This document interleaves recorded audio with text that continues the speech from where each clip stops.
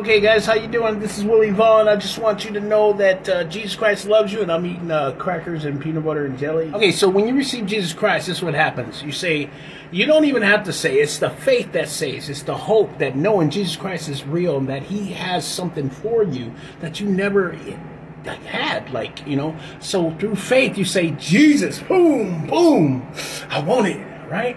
And when you say that, just through faith, you don't even have to say it. You can confess it. There's nothing wrong with the salvation prayer. Romans 10:9-10. So when you receive Jesus, boom, he's in you. Now, you might not feel it.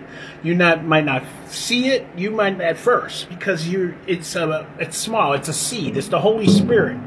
It's a seed that came inside of you, right?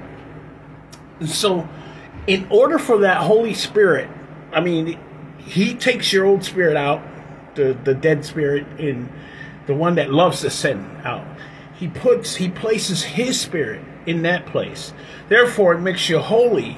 Therefore, you're righteous in the eyes of God. When you receive Jesus Christ, God the Father sees you.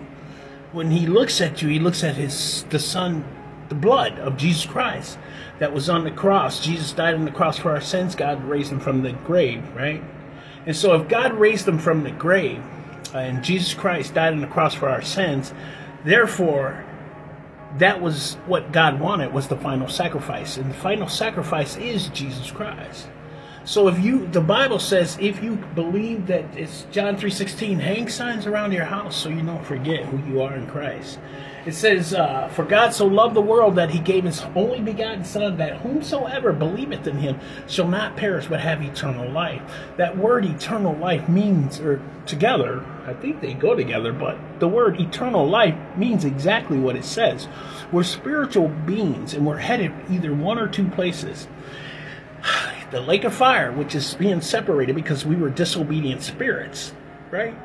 Our spirit, when we come into the world, we're dead. Our spirits can sin, can lie, can cheat. You know what I'm saying? We can steal. And it doesn't matter if we're young, we're old, we can still lie, cheat, and steal, right? So Jesus Christ made a way when he got on that cross and died for the world. It says, for God so loved the world, everybody, every person in the world, God loves. So Christ family, when you separate yourself from one another and from loving the people of the world, not loving the ways of the world, but the people in the world, we are missing the mark. You got to remember, we're all sinners that when we come into the world, and we're going to be sinners until we receive Jesus Christ, right? The blood of Jesus Christ. And when you receive Jesus, he puts his spirit in you, removing the dead spirit. So God, when he sees you, you're made right in God's eyes, right? Sorry, I had crackers and stuff. So you're made right in God's eyes, right? And so therefore, when God sees you, you're his child. Okay, we're all God's creation, but we're not all his children. So you have to get that. And you can't be telling people they belong to God. Oh, they say God, this and that. No, no, no, no. You need the final sacrifice for that sin nature. You need that spirit taken out of you.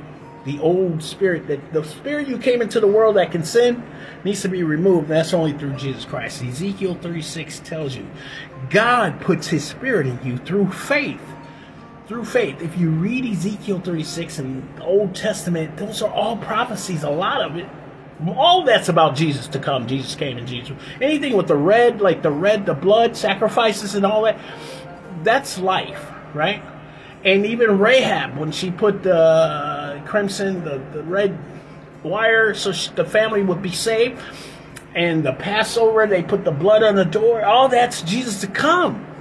Then Jesus came, got on the cross, sacrificed that body because man brought in sin. That perfect man had to take sin out. There's no perfect man because sin was let into the world. So Jesus came down from heaven. He says, I laid out my life. I will take it up again. You got to really study the name Jesus Christ, which is Yahshua HaMashiach. The English name we use in America, God gave me, was Jesus. So I'm not going to fight it. I speak all English, and then I'm going to speak a Hebrew named Yeshua, right? So Jesus means Joshua. In the Hebrew Greek, the name Jesus, Yeshua, means simply Joshua. The Lord saves. I believe that's what that means. So to fight over that, it's just Jesus gave the name Jesus Christ for Christmas, for all that. God makes the final decision of what's in that Bible even. So if you give man power over any of this, you missed out, because without faith, it's impossible to please God, right? You don't study the Word. You gotta have it. I got Bibles all over. Well, that was not. But I'm saying, if you're not used to reading it, at least open it, even if you're used to. That way you go to it, right? Now it came to pass, when Jesus had finished these sayings, that he departed from Galilee and came to the region of Judea beyond the Jordan, and great multitudes followed him. I just opened it up to that, right? Matthew 20:18. The great multitudes followed Jesus. Oh, wow. Jesus is the Word. If this Bible's alive. Jesus is the Word. So if I put Jesus in my mind, which my mind was created for, because God created our minds, and the only way we can come to God and be His is through Jesus Christ. So He gave us a way to fight down here. This world that's feeding us, and the lies we're feeding it ourselves. And we can lie to ourselves, right? So if the multitudes follow Jesus, shouldn't that tell you we should follow Jesus and what He says? You're making yourself happy. Take yourself to the happy place, right? The good times, right? Not the party and something that you were happy, like walk in nature. Go walk in nature. Or do something. Change the mood. Get in there. Because COVID, I was just talking about this with Miss D and Miss KD, right? And so, therefore, the COVID has messed us up, right? Even, the strong. Like, it came in and just shook it up, right? But God allowed it. God's the one that allowed all that. And He will allow it. I'm not saying He did it. I'm not saying He did it, but I'm saying that He allowed it, right?